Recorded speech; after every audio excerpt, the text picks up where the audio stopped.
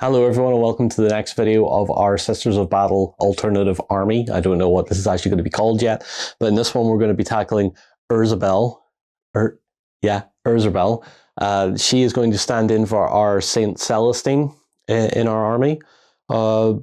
And she's an incredible model with a lot of good sculpted detail on her. We do tackle a couple of extra bits rather than what we've done previously with the more basic miniatures, so the sort of standard Battle Sister and the Davidian, which are counting as our Sisters Repenta in the army. I go through a few more steps in this just to make her stand out a little bit more, so her gold is slightly different, and she has 6 wings. Count them, 6. There's 6 wings on this girl. And she's turned out quite well, all things considered, that we're still trying to get something done fast and effectively to put an army out on the table in a relatively short space of time. However, she is definitely a standout miniature in the army, and I think I enjoyed this one, so let's just get stuck in, let's just not beat around the bush any longer, and let's see how we paint this. So our first step with Erzebel here, I think I'm pronouncing her name right, is we're going to work on the armor that she's wearing. And because she's going to be our stand-in for Celestine in our army, we're going to be making her very gold. We're going to be making her quite bright. Now, we've done gold on the miniatures before, which was just a couple of steps. It was Army Painter Bright Gold with a bit of a wash over the top of it. But I want our Celestine to stand out a little bit more. So we're going to be starting with a contrast paint. And our contrast paint for choice this time is Nazdrag Yellow. And we're going to be using that as a sort of a base color just to get the armor up to that kind of goldy yellowy color that we want. And then from there, we're going to be applying a couple of other layers. So if the pot wouldn't snap shut on me, that would be nice too. Make sure that my brush is good because I've been cleaning them and they're a little bit stiff. The bristles are a little stiff. Let's put some of that down on our palette. And we're not worried about being too neat at this point. We're just going to go ahead and give the entire miniature a coat of our Nazdrag. With the Nazdrag Yellow dry, we're going to move on to our next color, which is going to be Vallejo Model Color Brass. And we're going to apply this as a sort of an overbrush, which basically is a dry brush, but we're not taking as much paint off the brush. So we've got our dry brush here. Charge it up nicely, and then on our piece of paper here. I'm going to do that and remove some of the paint. And then on the miniature, we're just going to use this as a layer of gold over the Nazdrag. And what you can see is that it's starting to bring up a real sheen to her armor, which is what we're aiming for. So we're going to do this, maybe a couple of layers of this, maybe the one will do. And once we have that done, it's then going to be a matter of giving it a little bit of a wash. And then we'll highlight it with a bit of the original gold color that we do use. So we're going to do this for a couple of layers, get a nice sheen built up, and then we'll move on. With our overbrush dry, we're now going to move on to Cryptek Armor Shade Gloss, and we're going to give the whole model a little coat of that. We're also going to need to thin it down a little bit because the wash itself is quite heavy. So we're just going to add some water to that.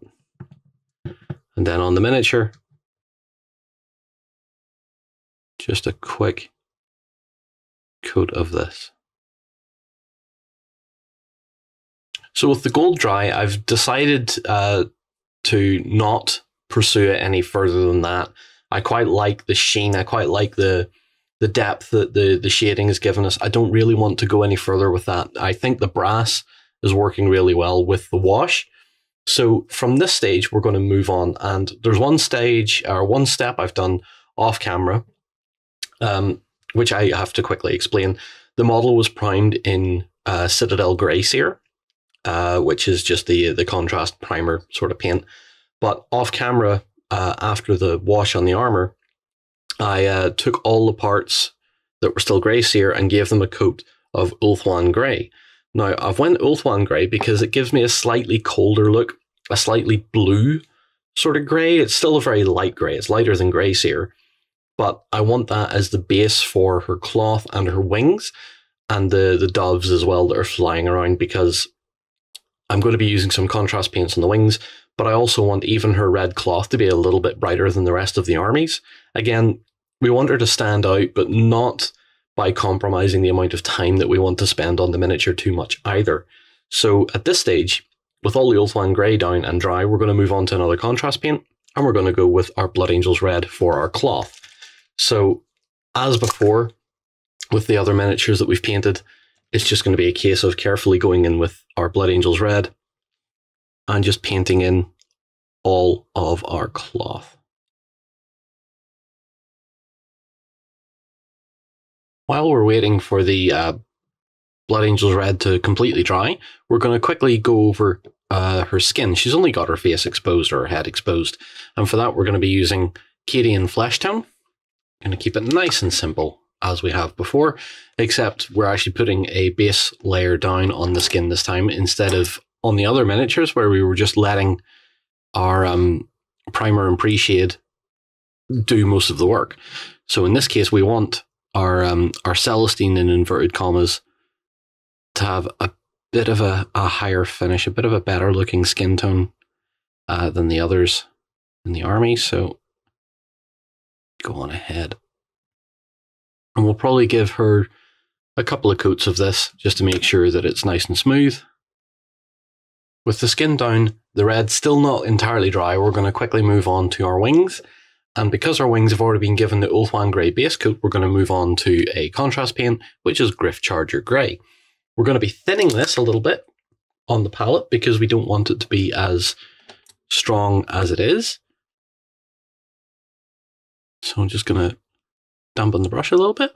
And what we want to achieve with this is to shade our wings a little bit. So let's have a look and see what we get. I think already a bit too heavy. We'll just start working it into the feathers. And this is where the quality of Raging Heroes character miniatures really shines through. There's enough detail in there for the contrast paint to really do a lot of the work for us, so that we can just get in there and focus on putting the color down,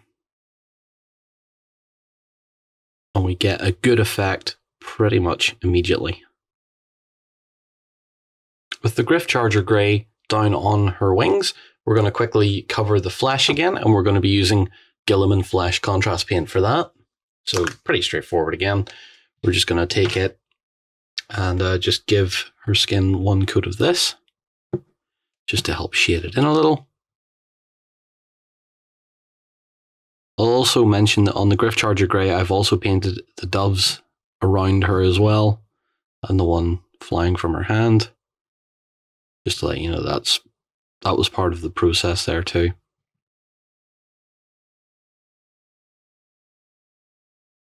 Okay, we're now at the stage where we're going to have to let everything settle. We're going to leave it about an hour or so to make sure all the contrast is dry.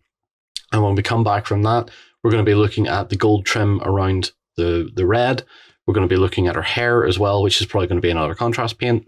And we're going to look at highlighting up all the wings and the doves, as well as any other little details that we've missed. With our contrast paint mostly dry, the red's definitely dry at this point, we're going to move on to some of the golden trim on her red cloth. I can't remember, is it robes or cloak or whatever? And we're going to use our typical bright gold for this one. So we're going back to the colors we've used previously, because I want to keep a bit of consistency in the style of certain parts, while her armor looks a bit more standout-ish, bit different. So it's going to be a case of just going through this and carefully picking out all the areas that we want gold. We're going to be making the band of gold across there, so we'll be completely painting this band in with the beading on the top and the bottom, and paying particular attention to any details that are beyond those as well, so like the fleur-de-lis that poke out from it. And it's just going to be a case of going around and just base coating these in with this bright gold. So with the red drying, we're moving on to a dry brush here, and the dry brush is Praxetti White. And I've already started it just to get the process going.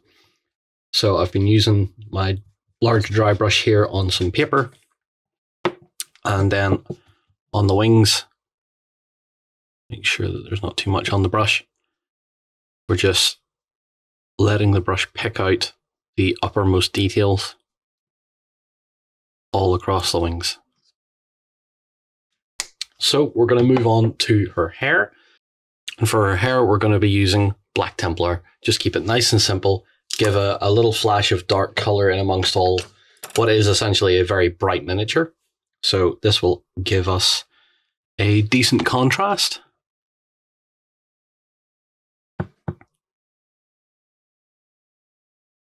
Got to be careful not to get it onto the face or onto the wings. So just taking our time. Once that's dry, that should look quite good. And then the next thing we need is another contrast paint. After a bit of fumbling around, I found my Skeleton Horde, and that's the next color we're going to use. And that is going to be focused entirely on the gold edging on the robe. So once again, we'll get this brush, take the water off of it.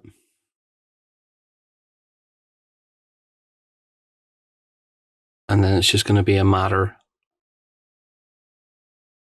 of just applying that into those gold details and just letting it settle. So for our next couple of steps, we're going to be looking at the silver for her blade and a few of the chains that are hanging off of her, and the colouring on the sword handle. I can't speak today. We're going to be finishing off the sword, and then after that, we're just going to paint what little piece of terrain is down here in a little bit of a brown, and that's basically as far as the miniature needs to go for the project. So for the silver, we're going to be using Vallejo Oily Steel. I've recently started using it and quite like it a lot, quite like the Vallejo Metallics. So we'll get ourselves a brush here. And then we're just going to paint in our blade.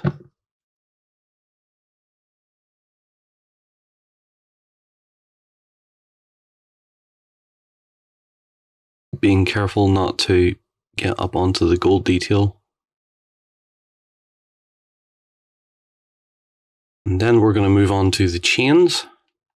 So she has a couple of chains hanging off the sword.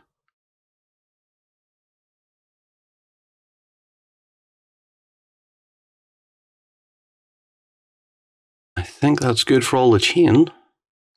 So clean the brush off. And we're going to pick a nice contrast paint for her sword back here. And I think for that, we're going to go with Magos Purple, just to add a splash, because we do have purple across some of the other miniatures as well, miniatures that have like roses and flowers on them. So we're going to go with similar sort of purple for the base of her sword. Sort of just keep the theme going more than anything else.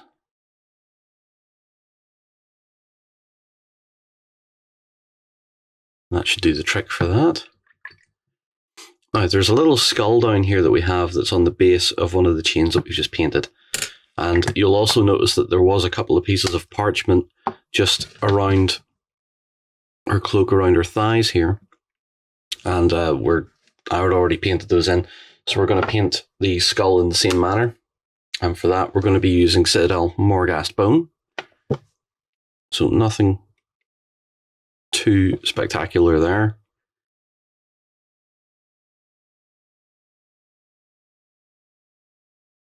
It's good just to, if you miss a little detail, we'll just, because we're using such a simple scheme, we can just dip back in again and very quickly add something we feel we've missed. So what I'm going to do off camera while this is all drying is paint the base, which is just a a medium brown because the actual basing of the army is pigments and stuff involved in it. So it'll be a fairly medium sort of brown. And when we come back, we'll look at just adding a little bit of wash to the silver that we've done. Also, while I'm off camera, I'm going to make sure that I've not got any corrections that I need to do or feel like I need to do. So now with everything dry, we're going to move on and quickly wash down the sword and the chains. And for that, we're going to be using Null Oil. So we'll just very quickly get that down. Again, it's just a case of getting in there and carefully putting the wash into the links of the chain.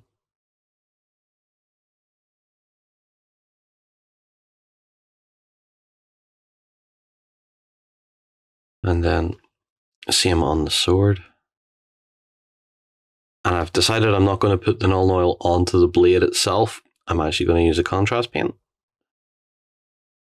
Okay. Then we'll move on to our contrast paint. Put that away.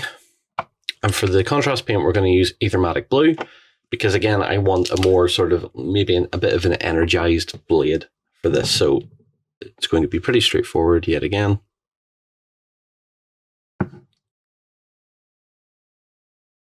Just a case of running it along each side of the blade and then just letting the contrast paint settle whatever way it wants to settle.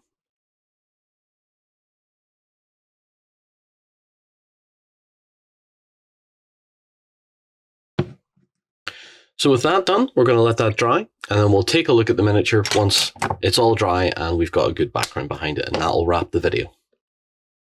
So here we have our Celestine stand-in, and you know, from a distance, she looks pretty good. I think she's got plenty of detail in there that the washes have helped accentuate. The contrast paints, a little bit patchy in places, but to be fair, they look pretty decent. Overall, I'm most happy with the wings. I think they're a very standout feature of the miniature, and her dramatic pose as well. I just love how dramatic she looks, and all the doves and stuff flying around her, I think look great. Now, obviously, we haven't done a lot of work to this miniature because we want to get an army done quickly, but we still want the army to look like something when it's actually down and deployed on the table as a whole. So what you're going to see is our Celestine here is going to look well with her two guards, but all the other miniatures in the army have a very similar look with the white. So the white is a very uniform-esque sort of thing that ties in with the red on the cloth as well, and to an extent even the gold on the cloth, because they're all painted exactly the same. So when she's down on the table doing her thing, ripping stuff apart, killing heretics, I think she's going to look pretty good. And as always, guys, if you're following along with this, don't forget, this is only a stopping point. You can always go further with any of the steps that are covered in these videos. Don't think that this is meant to be a high quality or a high-end tabletop item. This is an army that we're trying to do with limited time. And for example, if you're wanting to take it to a tournament, you're wanting to get an army done that's going to look okay on the tournament scene, this is what we're trying to aim for here. So, you know, your basic few colors, nothing too fancy, a bit of dry brushing here and there. So don't forget about that. Keep that in mind as we go through this army and we show it off. So thank you very much for watching as always. And until next time, take care, stay safe, and see you again very soon.